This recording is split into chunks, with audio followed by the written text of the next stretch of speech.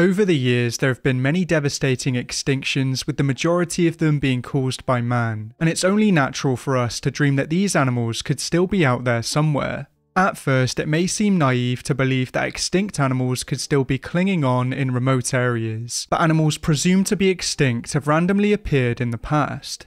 Sometimes animals that haven't been sighted for hundreds of years are spotted thriving in an area that's untouched by humans, and possibly in one of the most famous cases, prehistoric fish that are thought to have gone extinct millions of years ago have popped up in fish markets. In today's video, I'll be going through some of the most recent animal extinctions, and I'll be trying to rank them based on how likely it is that they're still alive. I'll be using all of the available data to judge these animals and their situations, and to start off with, we'll be taking a look at a very iconic group of mammals. The ground sloths were a very diverse group of giant mammals, with some of the largest being around the same size as modern-day elephants. Over the course of their existence, they adapted to many different ecosystems and climates, with most feeding on vegetation in forests and deserts, but some were even semi-aquatic and dived for plants on the ocean floor. Their size and giant claws gave them protection against some predators, but this wasn't enough to keep them safe from man.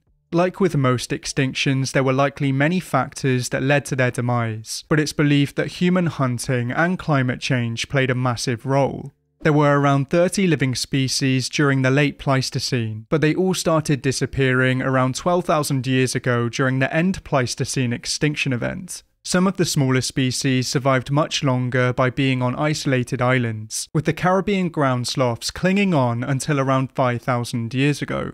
This version of events is what most experts agree on, but there are some people that still believe that they could exist in South America. Now, as you might have guessed from this section being this early on in the video, the evidence isn't very strong to support this theory, but at least it isn't as bad as people still believing that Megalodon is out there.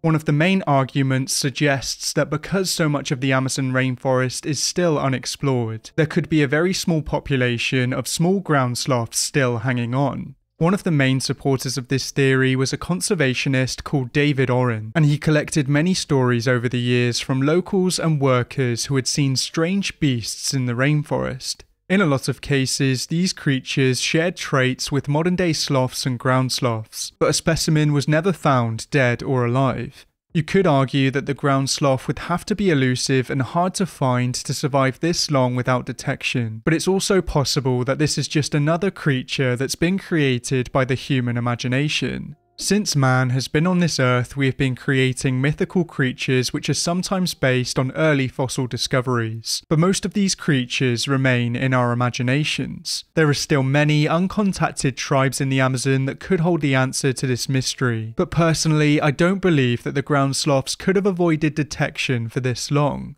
We would have found dead specimens or even fresh caves dug by these animals, but the only evidence for their existence so far is campfire stories told by locals and workers. Personally, I really hope that they are still out there somewhere, but it seems very unlikely, and that's why the ground sloths slot in at number 5. Across the northern hemisphere, there are many subspecies and populations of brown bear, with many of them being found in North America. The largest of these subspecies is the Kodiak bear, but by far the most well-known subspecies is the grizzly bear.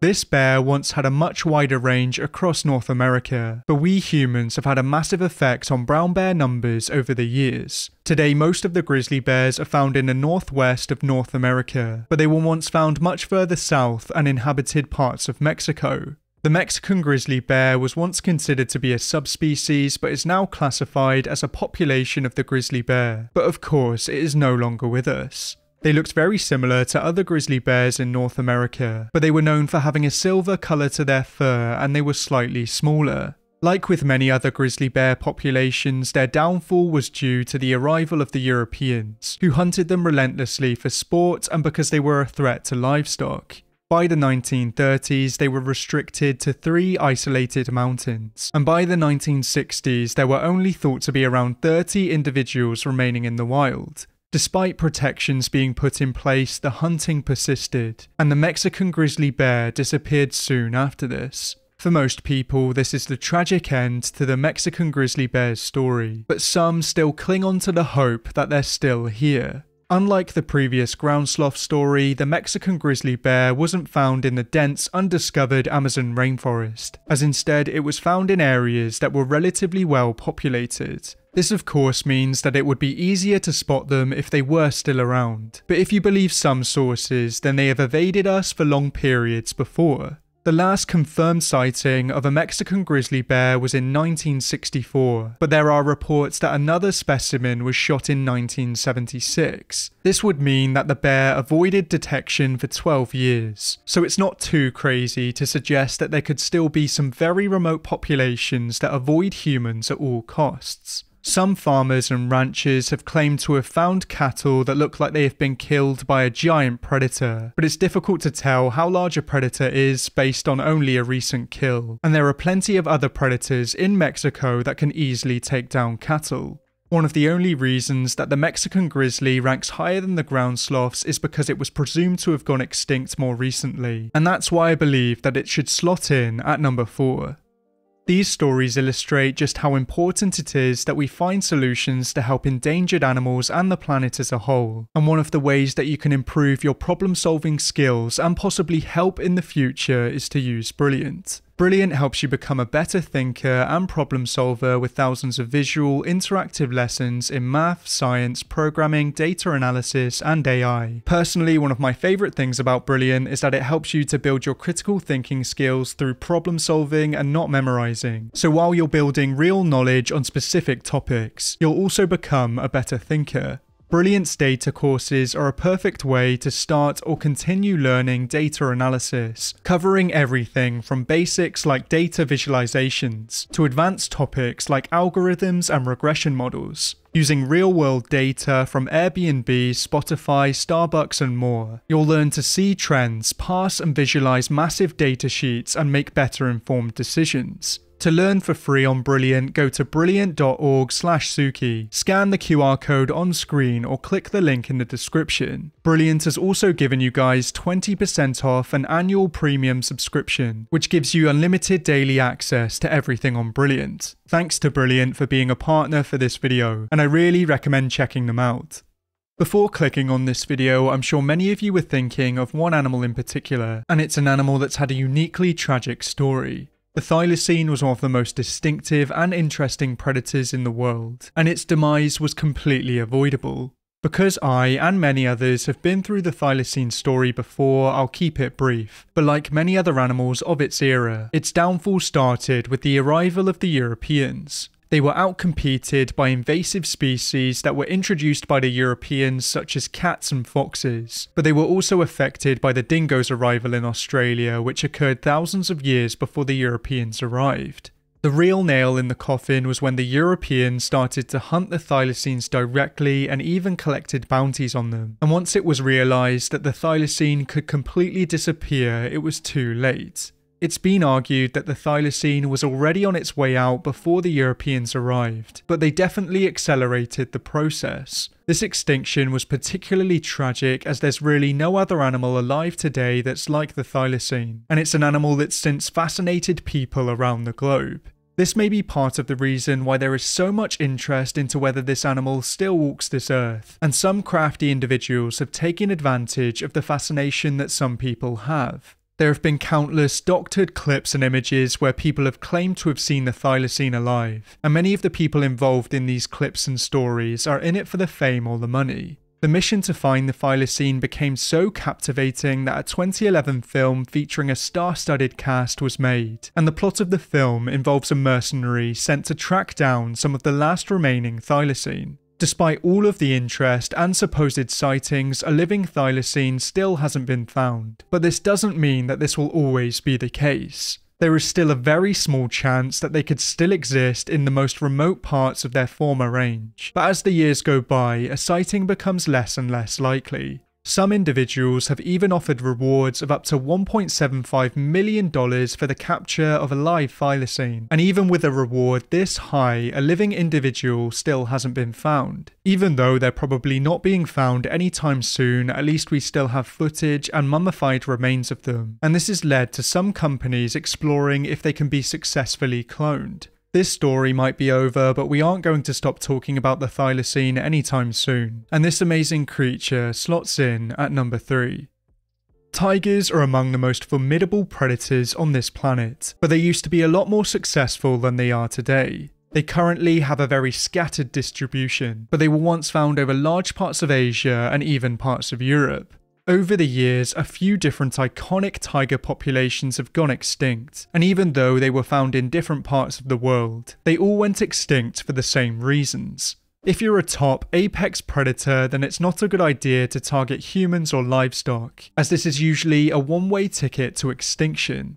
In the past, tigers were seen as a pest and a risk to human life, so they were usually shot on sight, and due to the high demand for their body parts from China, they have always been poached across their range. If this wasn't bad enough, they have also been massively affected by habitat loss and fragmentation, and this was especially the case for the Javan tiger. This tiger population was generally smaller than the tigers on the Asian mainland, but it was larger than the Bali tiger and was around the same size as the Sumatran tiger. Even though it wasn't the largest of its kind, it was still a very powerful cat, and it preyed on animals as large as water buffalo. The Javan tiger's battle with man really kicked off in the 1830s, as this is when the first bounties were placed on their heads. From this time onward, the population of Java grew at incredible speed, with around 28 million people living there at the start of the 20th century, increasing to 85 million by 1975. Over this time, the vast majority of the forest was cleared to make way for farmland to keep up with the giant human population, and human-tiger conflicts led to the tigers being almost completely wiped out.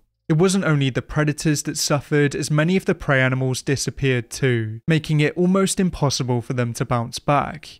After multiple studies in both the 80s and the 90s, no evidence of the Javan tiger was found, and they were eventually declared extinct in 2008. Despite this declaration, there are still reports every now and again, and some locals insist that they still exist. It was claimed that a female hiker was killed by a tiger in a national park in central Java, but experts were unable to confirm this. And leopards also inhabit this national park, so it's very likely that it was a different big cat. There have been multiple false identifications and doctored images, but in 2019 there appeared to be a breakthrough.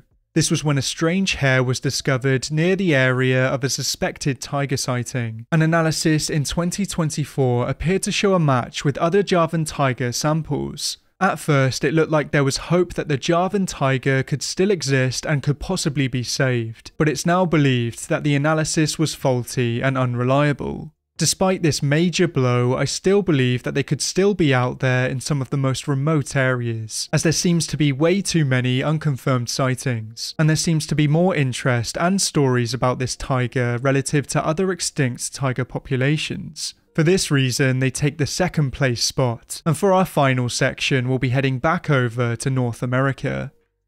Unlike all of the other animals featured in this video, there's a high chance that the ivory-billed woodpecker will be rediscovered in our lifetimes, with some experts believing that it's just a matter of time. In previous videos on this topic, some people in the comments have claimed to have seen this bird themselves, but this also illustrates one of the main problems with sightings. The ivory-billed woodpecker looks similar to many other species that have pretty healthy numbers across North America, such as the beautiful pileated woodpecker. The ivory-billed woodpecker was the largest woodpecker in the US, and it was one of the largest in the world. The main reason behind this iconic bird's decline was habitat loss, and they were heavily reliant on swampland ecosystems with lots of dead trees. They would hunt for insects and insect larvae by boring into the wood and exposing their tunnels, but they would also supplement this diet with plant matter in the form of fruits and nuts. Logging decimated their population, and many of their swampland habitats were converted into farmland and settlements, and some of these birds were even hunted by collectors. One of the last confirmed sightings of this bird was back in 1944, but there was another credible sighting in Cuba in 1987. This is where many believe that it still exists, but there have been claims in recent years that they have been spotted in Louisiana. Unlike many other animals that are presumed to be extinct, it's not only one-off sightings from animal lovers that provide evidence, but experts and scientists claiming that they have credible evidence to suggest that they still exist.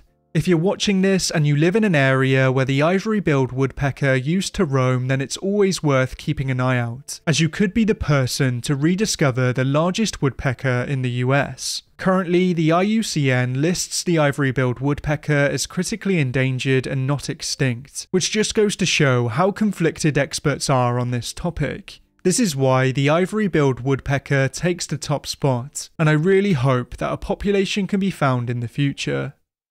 Of course, there are many other animals that could have made it into this video, so if you think you have some good suggestions, then let me know down in the comments below. Once again, thanks to Brilliant, you can get 20% off an annual premium subscription just by scanning the QR code or using the link in the description. That's about all for this video, thank you for watching, and I'll see you next time.